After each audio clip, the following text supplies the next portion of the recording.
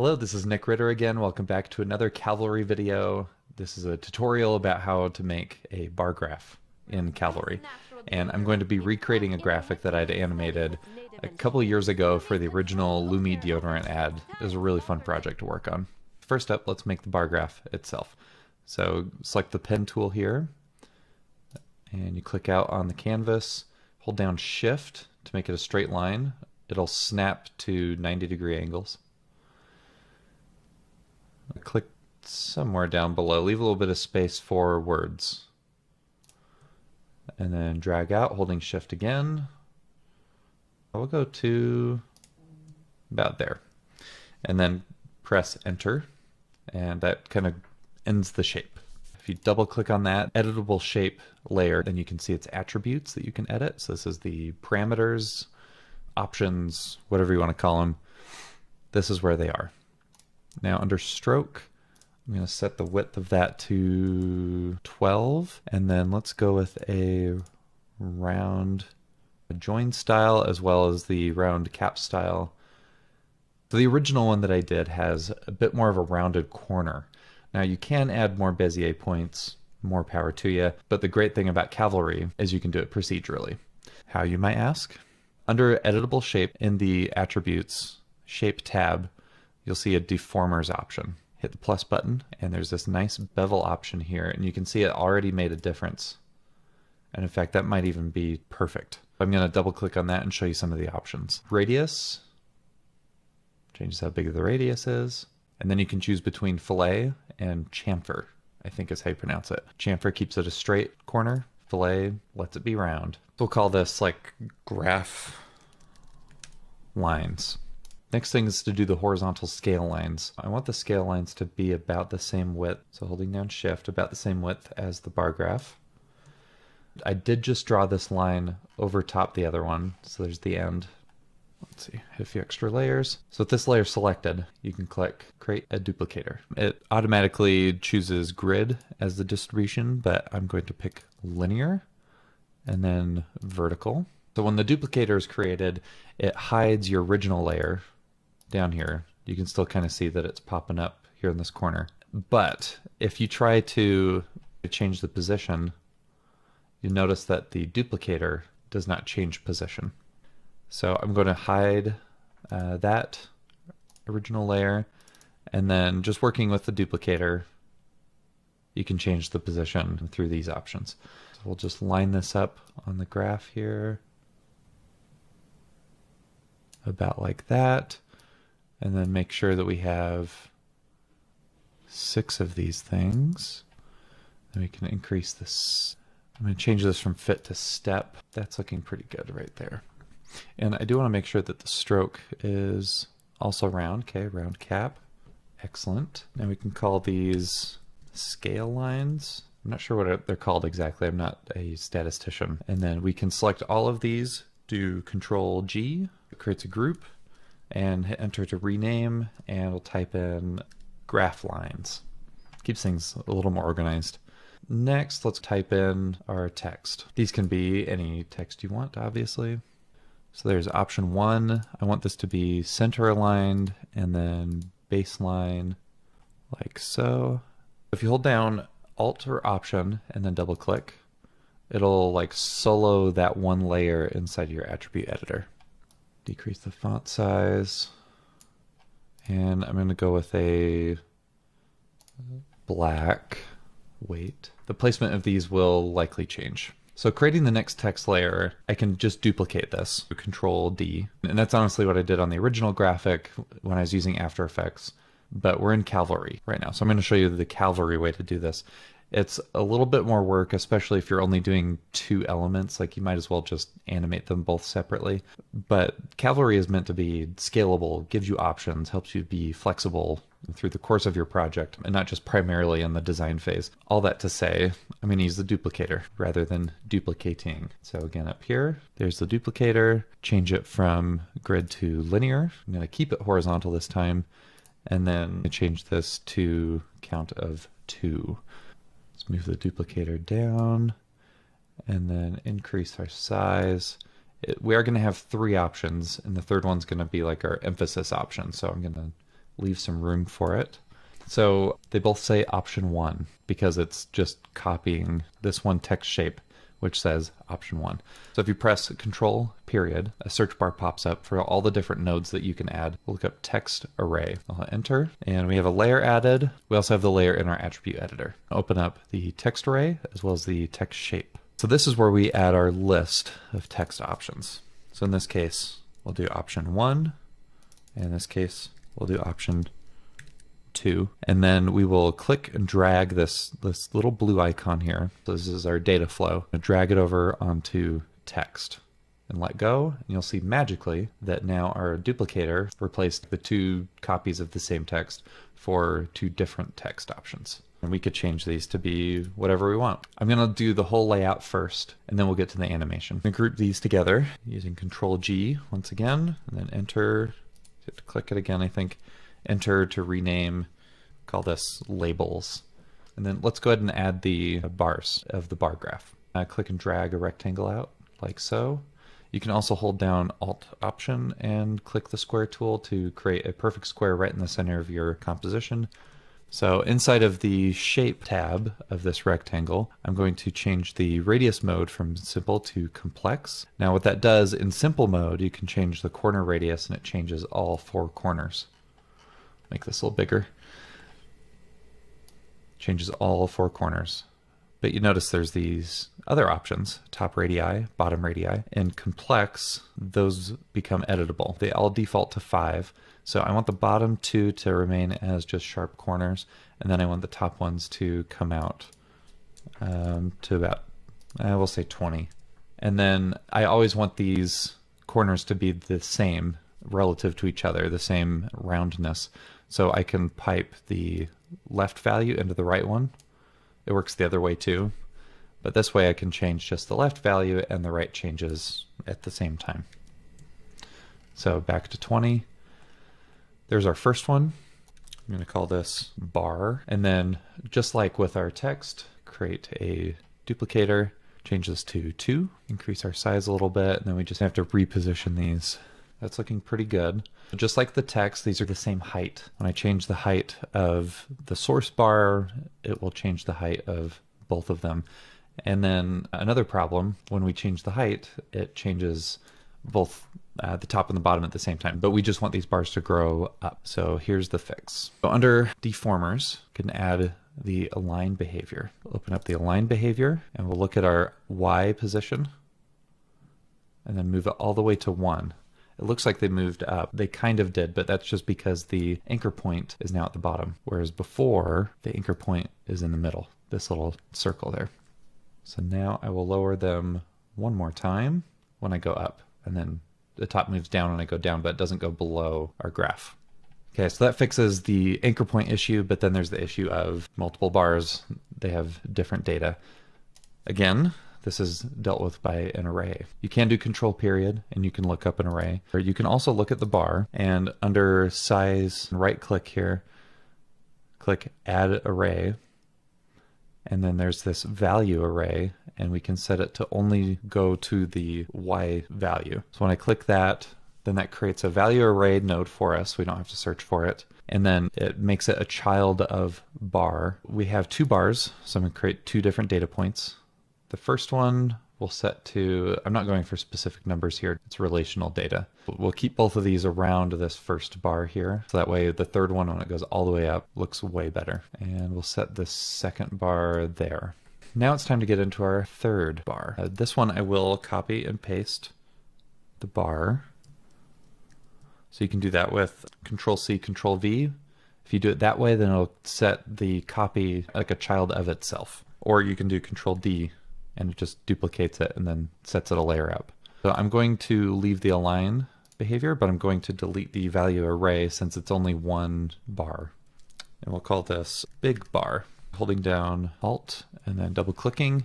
Let's make this visible and drag this down to about where the other ones are. Move this position over and try to line it up to look like they're evenly spaced. And then this one, of course, the height will go all the way up to the top here. Now we've got the bar, and I will create another label. In fact, while I'm here, select all of the bars, Control G, group them together, and I can call this group bars. So in the labels, I can take this text shape, Control D to duplicate, and move that over underneath this new bar, make it visible. I do want to make sure that the Y position lines up. Copy the data from the duplicator into my new text shape. So now it's exactly the same height, and it looks pretty even there. Now, because this is the emphasis, I will increase the font size. 60 looks pretty good. All right, so we have our graph. We have our emphasis bar, we have our emphasis text, and then we have the other two options that will behave and animate the same, but a little offset. They have slightly different data driving them. So that's our graph. And in fact, I think I'm going to take this graph lines group and just move that graph over to keep my data centered just a little bit more. Now I want to create a master controller to control all of these groups. So you've seen me do groups, and so now I'm going to create a null object. So I can do Control Shift equal sign, and that creates a null. I'll just call this like master. And then all of these folders, I can drag them in to be a child of master. It acts a lot like a folder, and I assume they're different, but I haven't come across like what those differences are yet. But at this point, I want to create my color palette. Now this can be done ahead of time and you kind of work as you go, or you can be like me and you want to be able to see all the colors interact with each other all at the same time, and so waiting until later can be useful. Luckily, you have that flexibility. For my base color, I do want like a light gray. So I'll pick that, drag it into my scene palette, and set that as my color of, let's see, maybe those middle lines. And then maybe a slightly darker color, go all 8s. Drag that down to our scene palette, and then I will connect that one to the graph lines option here. Stroke color. So I do want these graph lines to be on top of our horizontal lines. So you can just reorder it just like that. Let's make these two kind of this dark gray color. I actually like that color a lot, but I want to do something that's a bit more of a difference. So I'll create a dark gray, click and drag that over to bar, change the fill color. Now the way I've organized this, you see there's a problem. When I zoom in, the bars are on top of our bar chart lines. I would much rather have them behind. So I will actually have to split up my graph lines group into two different groups. So I'll take the editable shape and the scale lines group and the scale lines behavior, group those together and say H lines, so that's the horizontal lines, drag that below the labels. This option 1 and the bar I want to be our big emphasis color. Lume we did an orange, so maybe I'll do like a bright electric blue.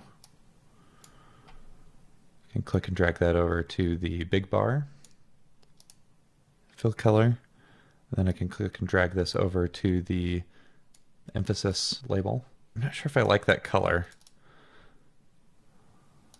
so let's change that. I wonder if we just go like a green. Something like that, maybe a little less saturated. And there we go. The option 1 and 2 labels need to be colored as well. So I can do that just by coloring this one text shape layer. And I'll just color it that same black or near black color. Fill color. Ooh, that draws a lot of attention to itself. How about this middle gray? Okay, so it doesn't let you make two different connections. So we'll cancel the fill color one, click and drag, set to fill color. There it is. Well, you know what the problem might be? I think this black is just a little too noticeable. Double click on it to edit the color. Make this just a little, maybe just slightly lighter. Click and drag this color over to our text shape as well. And then the last design element that we need to do is our big like 6x label up here. Let's go into the text tool, 6x. This is why there's 6 lines. Change this to black as well. Center, baseline. We'll keep this up next to the top of the bar here. And then we have an additional text layer, longer, longer. Center, baseline, it's about centered. There's black, let's try heavy. Okay, 6 times longer. I will parent longer to the 6x and then label this one as 6x. And then connect this with our emphasis color, fill color. Then you have to connect the other text separately. I'll double click that, maybe just make this a little darker for legibility. And then using control period, can add a background shape. I think it can just be plain white. And there's our graph. So let's work on animating this puppy, shall we? So maybe we'll start with animating the graph in. Start with graph lines and holding down Option or Alt, double click on graph lines, and go to stroke, and I want to animate the trim. So as I drag this, the line like draws on. So we'll go to 0, create a keyframe, holding down Control and then right arrow, can go forward maybe 9 frames, go to 100, and then while this is animating on, maybe once it hits the bottom corner, we can take our horizontal lines, go into Editable Shape 2, and inside of the Stroke tab, I can animate the width. Create a width keyframe there, and then start it at 0. So this way they'll kind of grow onto the screen. And in fact, maybe they should just grow on with the rest of it. Yep, sort of this invisible animation. And I do want to change the opacity. I'll just open up the H-lines group, holding down Alt, and move the opacity down maybe to 50, 30%. The option 1 and 2, and oh, we need to change this text, and then option 3. Okay, so we need to get rid of the text array link, and then we can change it to option 3. Now I want all of these to animate down kind of from behind the graph, going down. I'll show you what I mean. With the labels, here we'll start with option 3 under the Shape tab. So I do want it to end up here, so I'm going to create my position keyframe. So you can use plus and minus buttons to move keyframes left and right. So I'll move this one to the right, maybe 9 frames. Take the Y position at the start and move it up, and we do not want to see our text. What we can do to solve that is create a mask. Click the rectangle tool, click and drag down. Call this our label mat. Drag this over to the labels group, click masks, connect to new index, and then it automatically disappears, and you'll notice option 3 is now gone as well, but when it animates down, it looks like it's coming from behind the graph. We want to do this with options 1 and 2 as well. Hold down Alt, double click our duplicator. You might be tempted to animate the position. Makes sense, right? You can animate the position up and down. You can see they animate just like option 3, albeit at the same time. That's not what we want to do though, because we ultimately want these to animate a little separately. So you come down to Shape Position instead, set a keyframe. So you'll down Control Shift left, left, and then Control right. I guess that's our 9 frames.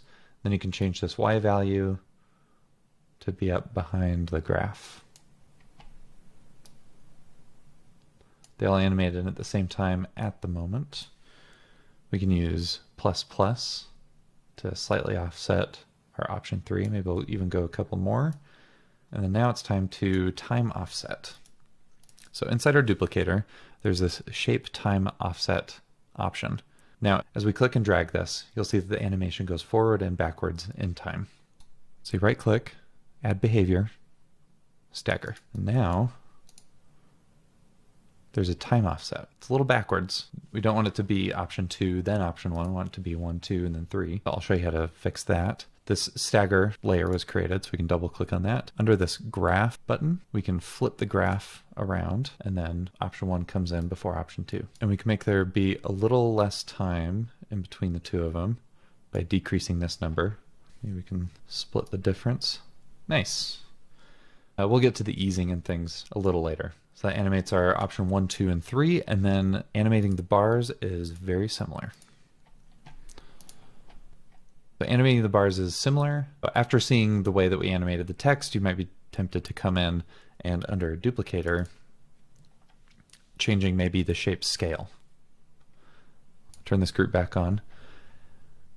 Now when you animate the scale, it warps the curves on our graph, and we don't want to warp the curves. We want them to stay consistent. And the only way to do that is by animating the height, but there's no shape height option in the duplicator. So back in the bar, we do have our size option. The height is yellow. If you remember, you can click right here and it takes us to our value array. So we actually don't even want to animate the bar directly. We want to go to our value array. So I can double click on the value array. In fact, Alt double click, and we have our two values right here. We can just add our keyframes. So value 1, or value 0, value 1. And I kind of want them to start. See, so we'll go Control left, go 12 frames, and then set both of these to 0. And then we can offset the animation like so. I think I do want these to come in before the text. Then we'll have them come in just as the lines passing by above. And we can even change our keyframes here to reflect that. So our first set of keyframes there. 2 frames later. Second set of keyframes there. Okay, and now we've got our giant big bar. So Option, double click, and we can start right there in the timeline, create a height keyframe, and we'll move that over about 20 frames. So 1, 2, 3, 4 while holding down Shift, and then setting the height to 0. The third bar, I gave it some squash and stretch and overshoot. We'll go maybe 8 frames, set another keyframe. We'll move over to that keyframe, give this maybe a bit of overshoot. Well, not a ton, but a little bit. I want to see it like kind of break the bar graph. So now we can change our width as well. So this is our baseline width. This is where it'll be when the animation finishes, which means when the bar is shorter, the width will be wider. And then when it's at its height, it'll be thinner. All right, there it goes. This will come together quite a bit when I start going into the graph editor. So the last thing to animate now is this 6x longer text and also the entire graph. So we'll let this one come up, let it rest here for a few frames. We'll double click on the 6x here, pipe the X scale into the Y scale, so that way I'm just animating the 1 and then also animating the position X and Y. So we have 3 new keyframes here. We can select all of these and send all those over to the right by 2 frames. This will be a very quick animation. I'll drag the scale up to be just massive. So it'll cover the entire composition like this and then move over from the right. The idea is that it's coming in from the side of this bar graph here. 2 frames might be a little too little. And then we can also change our 6x visibility bar here to start right there. And we can play through our animation.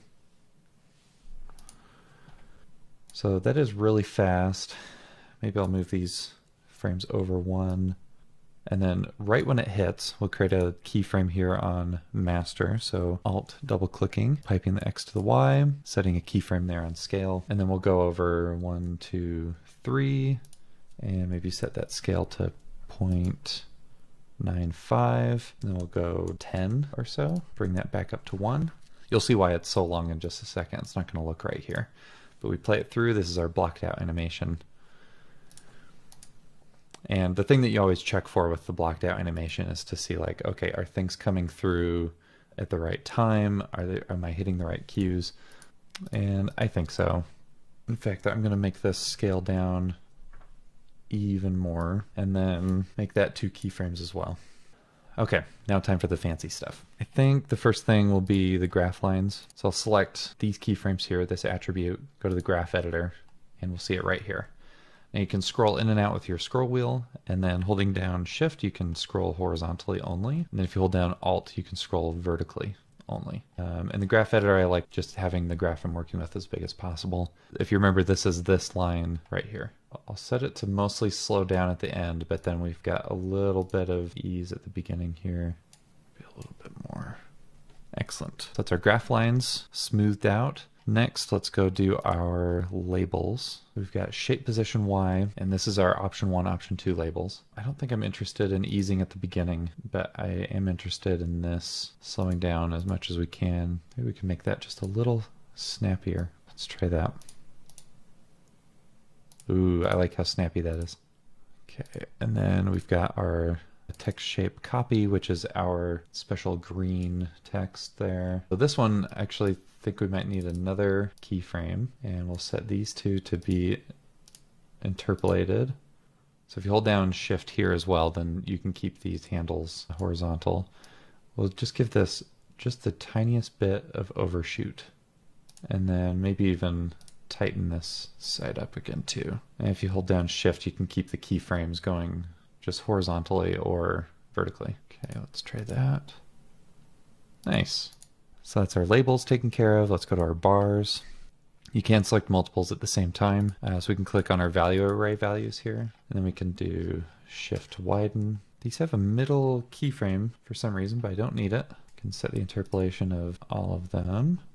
Actually, I think I do want a little bit of easing at the beginning, and then a lot of bit of easing towards the end. We can see how that looks. And then maybe timing wise, we want the first two to come in kind of at the same time, and then the third one to wait a little bit. So just looking around at my timing, so I'll select the option 3 text, and then I'll select the option 3 bar, so our big bar here. Try 6 frames difference. It's a little too much. Okay, that might do us. The big bar now needs to be animated, so we can go back over to the graph editor. Select all these, add our easing, let this thing really slow down towards the end. Now it looks pretty decent. I want to add a little bit of spring to it. And this option is only available if you turn on beta tools, at least at the moment. It might be standard when you're watching this. So you go over to Window, Preferences, at least if you're on Windows. I think Mac, it's under the Cavalry name, and then Preferences, like on most Mac apps. And then there's this checkbox by Show Beta Features. So you just turn that on. And then what you can do is you select the frames that you want to manipulate. You click under Magic Easing, click Spring Out. So, in fact, I'm going to go back a little bit. I think what I want to do, we'll move these like way over to the side. So we'll go 1 frame after the end of our animation, or after the height of the animation. Duplicate those keyframes, and then back in the graph editor, we can select these keyframes, right click, Magic Easing, Spring Out. So go back and play. It adds just a little bit of spring. So we can even give these a little bit more time to wobble around. They probably should wobble. Okay, I love this Magic Easing thing. In fact, maybe I'll shorten that. Nice. The 6x, I'm not going to do any sort of easing on that, but I am going to do some on our master scale. I'll zoom in quite a bit to see what I'm doing. Create an interpolation here. I don't want to ease that much, I don't think, but just a little bit of easing I think looks really good. Then we select these last 2 keyframes, Magic Easing, Spring Out. Oof, even that's a little too fast. So this is why the keyframes are going out so far, because it has to give time for the spring to settle. We have another 15 keyframes. Let's see what that does.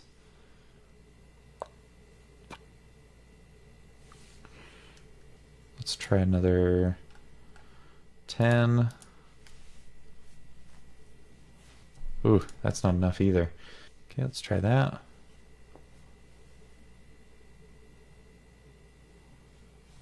All right, so we'll cache out our animation and watch it back in full speed. And it's cached. Very nice. So hopefully this was helpful to you. Let me know if you have any questions down in the comments, or if you know a better way to do this, like please feel free to give me tips in the bottom. Thank you.